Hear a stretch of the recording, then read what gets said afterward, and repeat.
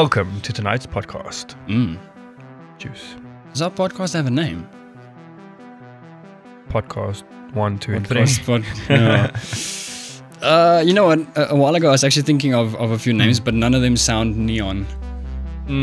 Or digitalized. The best I could come up with was coffee and cookies, but we don't ever have coffee or cookies. So Cacti.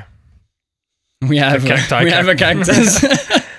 Anyway, let me start off by asking you about some experiences you had this week. Oh man, concerning cool food combinations. All right. So first of all, usually I don't have a problem with mixing anything, and like you guys know this. Like I just eat, like I'm drinking water and tea at the same time, kind of thing. I thought you meant like your beetroot juice running into your smash. That's pretty gross. Oh yeah, no, that's fine. That's like I don't have a problem mixing food stuff. No.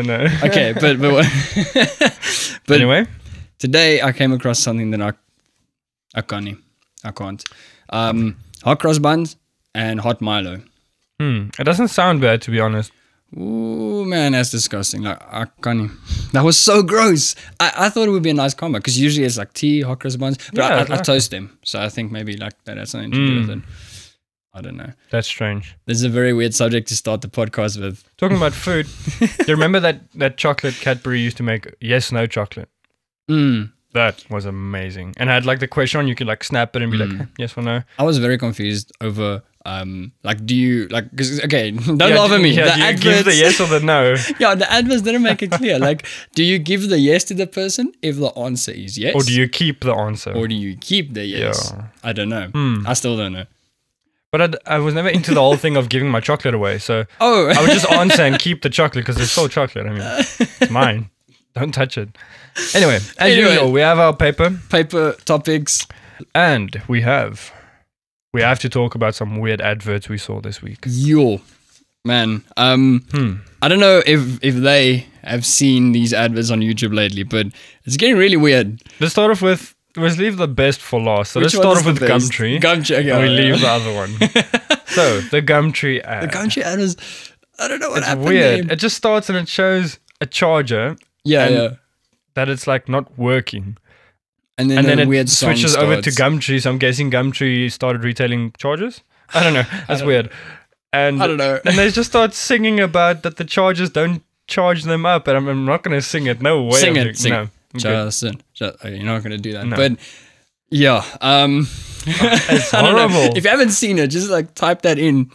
You know, maybe this is what they wanted. Maybe this is the reaction they wanted. They wanted people to start talking about it on podcasts. Oh, we fell for it. We fell for it. Moving on, next one. Anyway. My personal favorite is this thing where people are gymming their jaws now, right? Like, no, but for real, this the advert starts off, like, I know the adverts are usually things you Google, right? Because they're watching you, right? You're watching but you, right? You didn't, but I didn't Google anything about jawlines. How to do my jawline? No, I didn't know. And then this guy starts off with, like, he's like, something about, looking younger. And then he pops this like ball into his mouth. He just starts chewing it. And then he's like a rubber ball. Yeah, he like looks straight into the camera, chews his thing, takes it out. He's like, do you want to look younger? I'm like, whoa. That's weird. What is this? I know you have 5 seconds to like skip the video. So I know he starts by, wait, don't skip this video. Watch me chew this ball. And I ended up watching why he's chewing the ball. And it like jumps your jaw to get a better jaw. Yeah, I guess. Makes you look 40 years younger. 40 years. 40 years, I'd be dead. I wouldn't be here. Start chewing the ball and you just disappear. These YouTube adverts are weird, man. Yeah, but the fact that they recommend it, like, what did you search? We don't talk about that. All right, anyway, so we basically split up our podcast, like from now going onward, into 2 different parts, like minor topics and major topics. Minor topics would, you guessed it, be what we just did. these things. And in the major topics, we trying to spend a little bit more time on those things. But before we get to that, I have a question for you. And I think I might have asked you this before, but not in a podcast yet. Not in a podcast, and also we were a little... Our answers might be a little bit different now. Okay. if you could have, now this is like every guy has asked this question at some point. If you could have any superpower, what would it be? Time control. Okay. Definitely. Is there like a specific reason? Yes. I mean, you want to be lazy, you can be lazy, but you don't have to procrastinate. Oh. Because when you're done being lazy, no time has passed. See, the answers are definitely different now than what they would have been a few years ago. Like, oh, yeah, definitely. I want to be super strong. Okay, I want to fly. Well, flying would be pretty cool. Yeah, it would be pretty cool. My favorite. I would want the superpower of not making mouth noises while we record anymore. Oh, sis. Is that annoys me. Oh, wow. Man, I annoy myself when I'm like editing the audio and then I hear myself doing that. That would be a really cool superpower. Wow. That definitely falls under most useless superpowers of all it's time. very, like, it saves so much editing time, man. I don't know, just... Oh, no. Okay. One more. I'll give you a proper answer and then you give me one more. Okay, go for it. To turn anything into anything else. Here you go. Like, do you want to fly? You turn yourself into a version that can fly. Wow. I was like thinking turning pencils into money or something, but I guess that works too. Oh, okay. Yeah. One useless superpower. Your feet. No, I was going to say your feet are socks, but I don't know. Like, well, that'd be pretty cool, actually. No, it Just wouldn't. put shoes on the whole time. Yeah, but how do you shower? Like, if you got socks, like wet socks suck. Imagine your feet being socks and you showering. Sock? Man. Okay, let's see. Yours? You have the ability for your pencils not to... Finish? Kleiner word. Kleiner word? I guess. That would be a useless superpower. Not really. You save a lot of money buying pencils. So you don't have to sharpen your pencil. It's just... Yeah, you can. It's like infinity pencil. That would be really sad. Like, you wake up one day and someone's like, "You have superpowers. You are the chosen one." Yeah, what can I do? What can I do? Like, your pencils will never. Wow. Okay, no. Anyway, that's interesting. Okay, wait, one more. So, you have a button in front of you. Yeah. Button. There's 85% chance of you winning 3 billion rand. 85%. Yes. Okay. 15% chance that you die if you push it. Do you do it? 3 billion. Oh, death. Death. See, the thing is, if I then die, right? It's better than 3 billion. Yeah, but listen, if I didn't die, I go to heaven, which is like much better than that. But then I haven't done everything I should have done. Werk's nie klaar nie. Plus, because of what Jesus did, we got access to all the money anyway. So, sorry, button already got it. Yeah, so it's like, can't press a button. Plus, my girlfriend would be really angry if the 15% happens. Not because you die, because you don't get 3 billion. No, I'm joking. Yo. I was going to say, yeah, pretty much. She'll probably comment down below. Yep. Look for the comment that says yep. Okay, oh, man. Let's move on. All right, we need some major topics. Let's get into the proper topics. Yes. So, for today, no mouth sounds. # mouth sounds. Yes. We were going to talk about something. We were going to talk about a lot of subjects. I actually wrote them down. We were going to speak about the spiritual world, right? Yeah. Being sensitive to the Holy Spirit, and by implication, being sensitive to things that happen in the spiritual world, and also seeing things. Okay, this is going to sound whack, but bear with me. It's in the Bible. The word says that the Holy Spirit shows you the future, shows you things to come. Yeah. And that's happened so many times to us, right? Where he shows you events that are to come, things you should do, all those kinds of things. But that didn't turn out like that. Today, while we were preparing, the Holy Spirit told us to talk about confession. Yes. And not confession as in I've sinned. Ja, not like stolen Kit Kat stuff, but to faith. speak. Yeah, faith stuff. Yeah.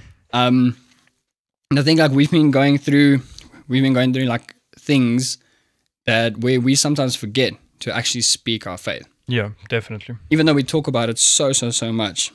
So I guess the remaining, we've got like on our fancy studio timer about 20 minutes. No, less. A little bit less. A little bit less. I guess let's just pull that apart a little bit more.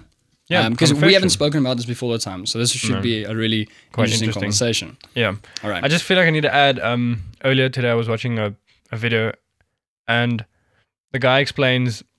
He asks us to use our imagination, to imagine having kids, and then they grow up, and you obviously love them to bits and all that, and then one day they mess up or they're disrespectful to you, and it's like getting really bad, and you tell them to leave the house, okay?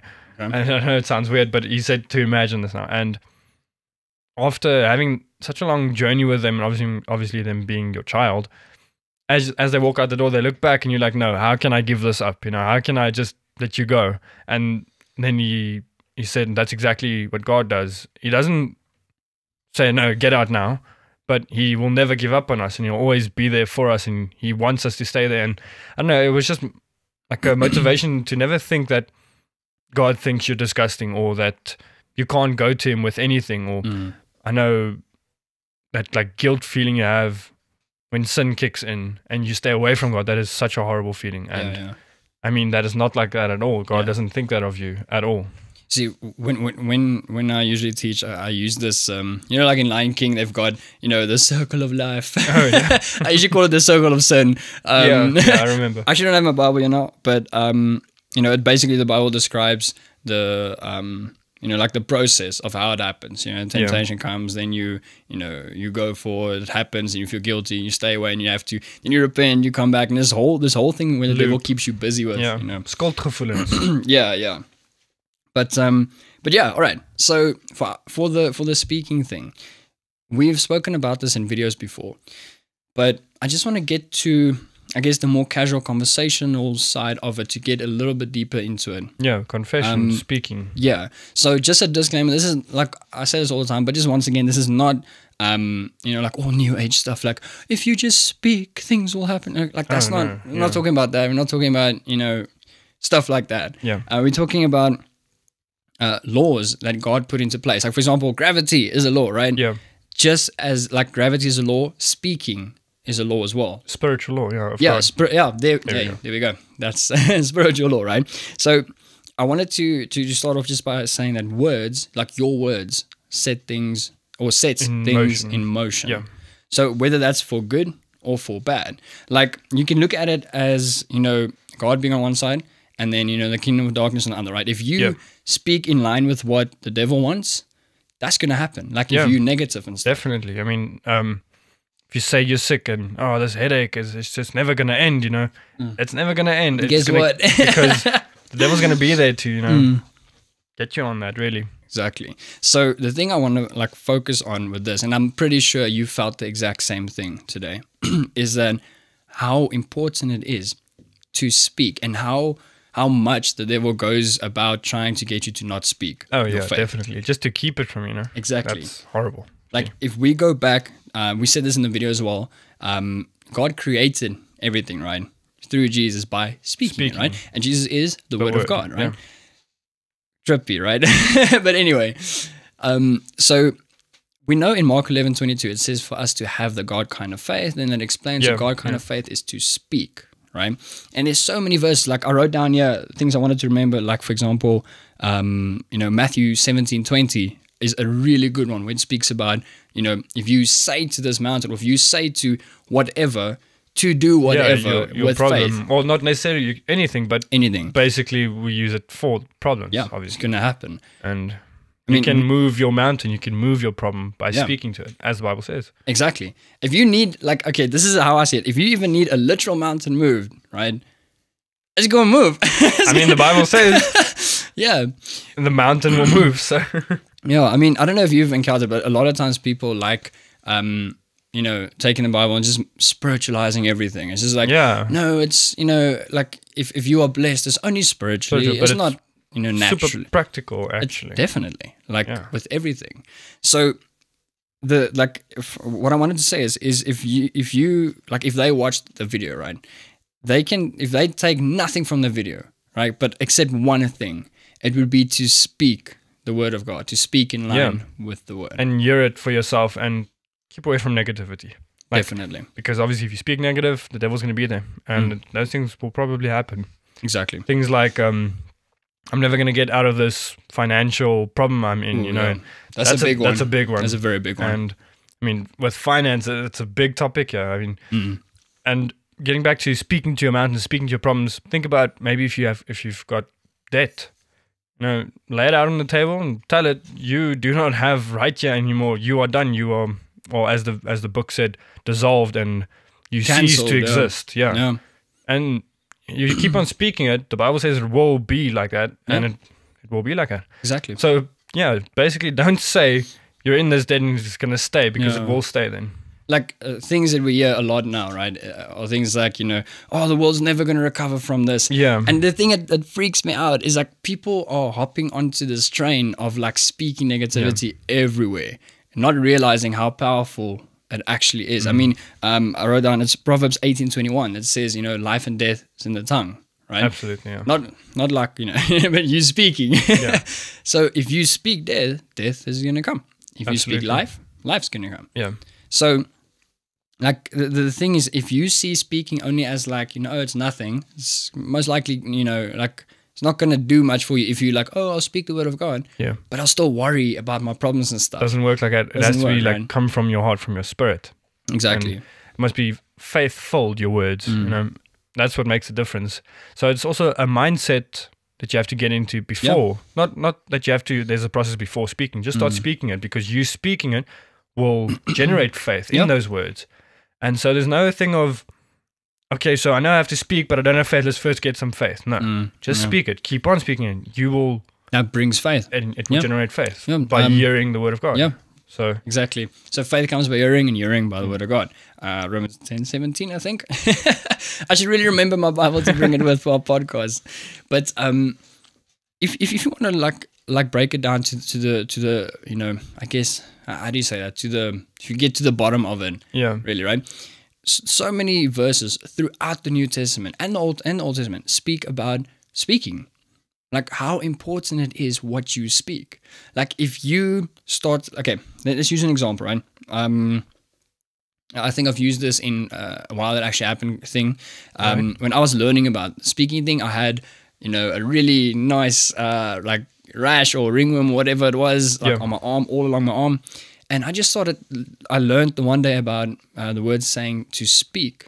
And I was like, all right, so I know the Bible says that by stripes I am healed. Yeah. So I started speaking to it. And this is a really important thing. The word says that if you shall say, you know, to the mountain. To the problem, so I started speaking to the thing. And I said, hey, the word says that I am healed. Yeah. Right. And then I started saying, so you are dead and gone, like cancelled, right? And I did it for 2 days. In the 2 days, I was looking at how it just shrinks away more and more. Right. So it's the word of God. Exactly. So I stopped for 1 day to test, and it just sat right there. Yeah. You know, and then the third day I spoke it again, completely gone. To the problem, to the mountain. Yeah, yeah. And it has to obey you, because it's what God's word says. Exactly. And who's going to go against that? Exactly. The best part. So if you are speaking, you know, what the word says, that is just as good as God speaking it. Like, I don't want to confuse or make it sound strange, but that is the power that it carries if you speak it. Absolutely, yeah. So that's powerful. I want to share kind of with what happened today. So for a while, I don't know how it happened, but I kind of got it right to stop speaking the word, right?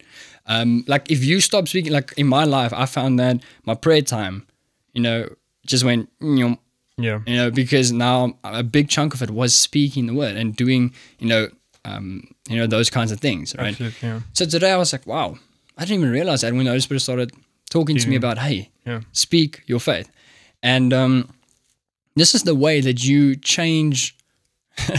Okay, let's make it sound like, you know, our superhero question in the beginning.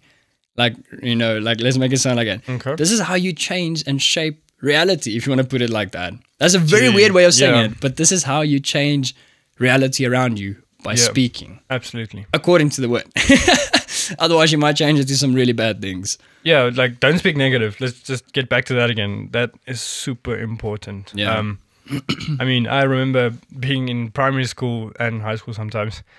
I would say, I'm really not in the mood to go to school. So I'd be like, oh, I've got a headache, or I'm sick, or I've got fever.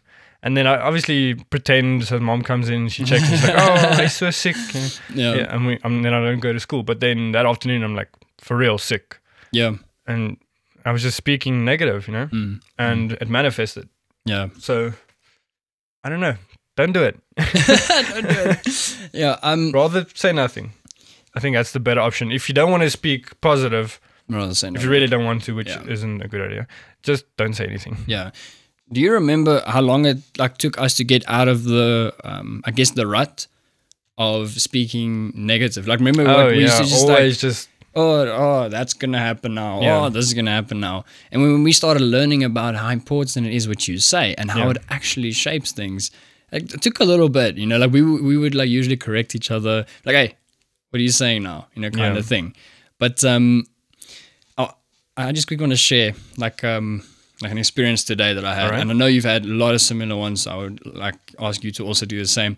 But so today when I realized, oh man, I haven't spoken my faith in such a long time, and I was like wondering why aren't things happening like they used to? Like things aren't happening. Like the things I'm believing for, they're just not happening.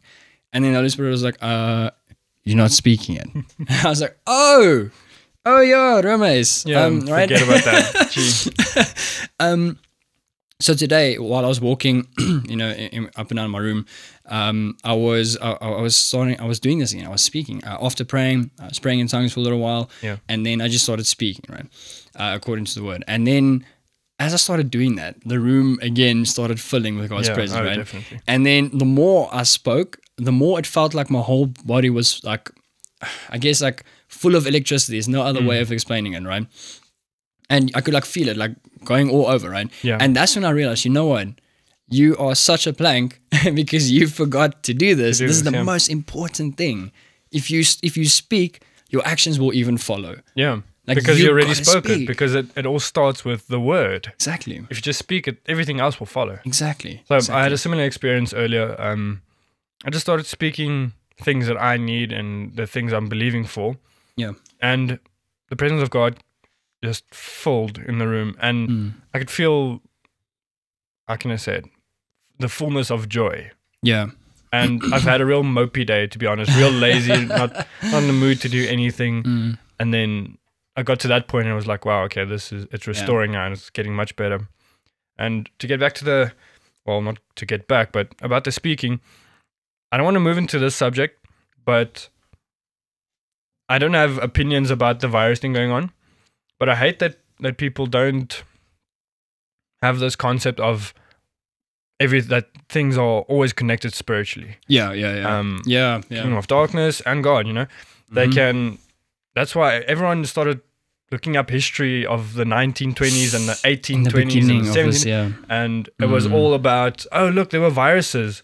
And one person just started out and like, yeah, there's probably going to be one this year because it's also at 20, it's 2020. And then the meme started going around. People were like, haha, yeah, it's happening. It's going to happen. And well, guess where we are now? For all we know, it could have been contained wherever it started. And that was not even have started. Not even have started. But no, people went out and started saying there's probably going to be a virus. Yeah. And as much as people like to say it's coincidence or whatever it is, it's a spiritual connection. Yeah. They spoke negative, it happened, it manifested, because the devil isn't laying on his back waiting, today I'll do some bad stuff. He's there to get you on every single word that you say, every single negative thing that comes out your mouth.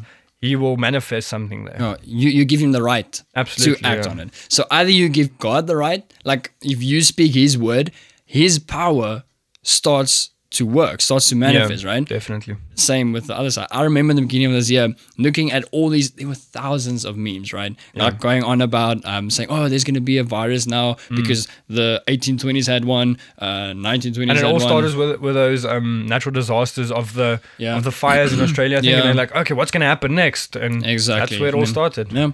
So then I remember looking at it and going, man, Like people should really not be doing this right now. And then it actually starts it. That was crazy, man. But yeah, confession, speaking is super important, and speaking the right stuff. You know, definitely read the word, speak the word, and generate faith through that. And it's just this perfect loop. Yeah, we spoke about circle of life. There's a circle of sin. This is just the perfect loop to generate faith, to hear it, and to speak it, and then action follows. Exactly. And then because you speak it, more faith comes, more action comes, more results. Yeah. And that's just like the perfect concept that God has given us. I am not being rude. I want to quickly read, because I forgot my Bible again. I just want to read Matthew 17:20, just like quick, if I can find it, in the King James, because I think we have like, 5 minutes left? I think just to get our last point across. But just while I'm looking for it, I wanted to say that perhaps next time I would really love to, like, this is a big word, delve into more of because by then we would have had teaching already about the Holy Spirit. So I want to like kind of delve more into we're going to start the spiritual things. Definitely, that's going to be awesome. All right, so I'm just going to start like halfway. It says, if you have faith as a grain of mustard seed, you will say unto this mountain, remove from here to there, and it will remove, and nothing will be impossible to you. Yeah. So if you literally just start speaking faith-filled words according to the word, it will happen. So whether that's finances, whether that's sick, whether that's even family members that don't know God, if you just start speaking these things, it will happen. It will happen. Yeah. And like the thing that gets me is nothing will be impossible to you. And I know the thought, I'm sure it crosses a lot of people's minds. But it happened to me where I'm like, okay, I have to speak these things, but I don't have faith. Yeah. But by speaking it, you generate faith. Exactly. So just start. Yeah. No matter if you don't even have to really believe it in the beginning, because if you don't believe it, you don't have the faith for it. But by speaking it, the faith comes, and the believing comes, and then you believe it, and then action comes. Just start speaking it. No matter how bad it is, you can sit in your room and you can know that the worldly fact is you don't have money now, or you are sick now, and you can speak, I am healed, and still not believe it, but the truth is you are healed. There's a difference between the worldly facts and the truth of God. And I'm sticking with the truth. Exactly. So just start saying, I am healed. I have money. We are not in financial crisis. We are not this. And exactly. And it will just start to manifest. It will. Every page of the New Testament has so many promises, to us. Yeah. Like there is, man, we were talking about just the last few minutes, we were talking about how Paul in Ephesians was writing to them saying that he's praying for them to start, like, to realize the amazing power that God has in us, like towards us, the things that we are able to do because of him is intense. Like, for example, man, that time there was a hailstorm and you just looked at it and said, stop, right? Like you like stop in Jesus' name. Instantly, like, I remember I was like, whoa, like, just like instantly it just cleared out and there was nothing. I mean, we have the authority over these things, and hail does not have the right to damage our property in any way. Like, a lot of people forget that it damages stuff. I mean, our cars were outside. I remember. Hail, no, stay away. Yeah. So, guys, speaking, definitely. Yes, absolutely. Don't neglect it. Go check the previous video about how to receive. It covers it. It's super important. Do you think I'll be able to sync this up in video editing with the thing again? With all right. If it's the same level. Oh, look at that. Oh no. I'll try my best. We'll pan it up. Zoom. Yeah. Bye-bye. Good night.